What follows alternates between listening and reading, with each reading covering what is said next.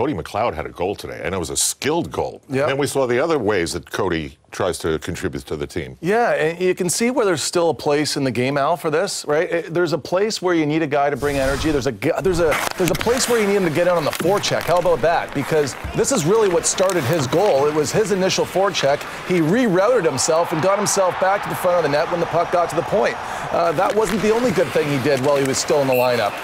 He still has his teammates being able to play a little bit bigger around him because he's going to get in there and get his nose dirty, and he's going to protect you. How do you think that helps Hedl get open ice when he's out there? It does, because you've got a guy in your lineup that's going to take care of you. And you see the pushback from Ross Johnson. He wants to fight him all night, and McLeod didn't want to go for it because they're up 2 and then they're up 3.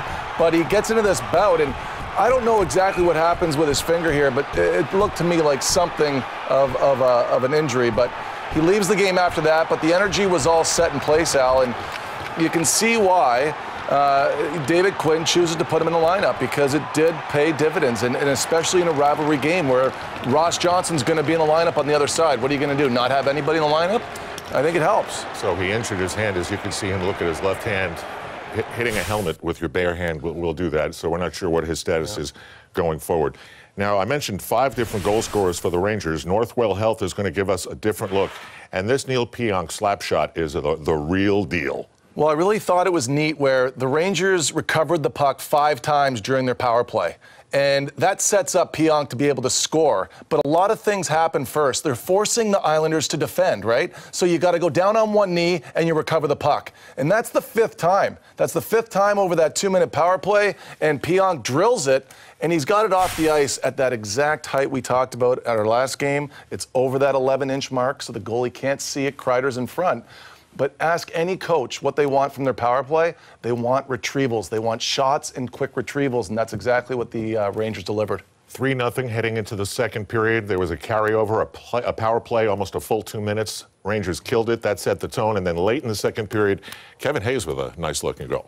A nice-looking goal because of how he had the patience to outweight Lehner. Like, you're looking at Lehner's knees on this play, and he collapses. And this is where you're seeing an enhanced bit of vision there for Hayes, because it's not easy when you get in all alone. You get in all alone sometimes, and you think you got to make a move because you're in space, you're close.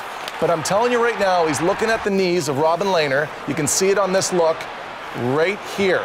And he goes down, and now he is in control. And that's how you score goals in the National Hockey League. For any of you weekend warriors out there, youth hockey player or beer leaguer, look at the goalie's knees. As soon as they begin to collapse, you can deke or pass. That's exactly what Kevin Hayes did. The Rangers weren't done in the third period. Chris Kreider showed all his skills.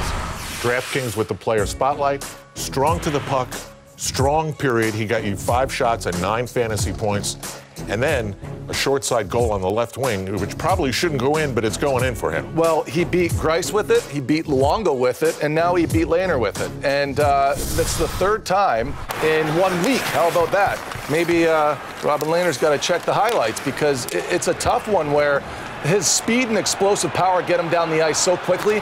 It's almost like goalies feel that he's on top of them so soon. And the surprise off the shot, you can see where Lehner, he puts his chin to his shoulder as it goes by.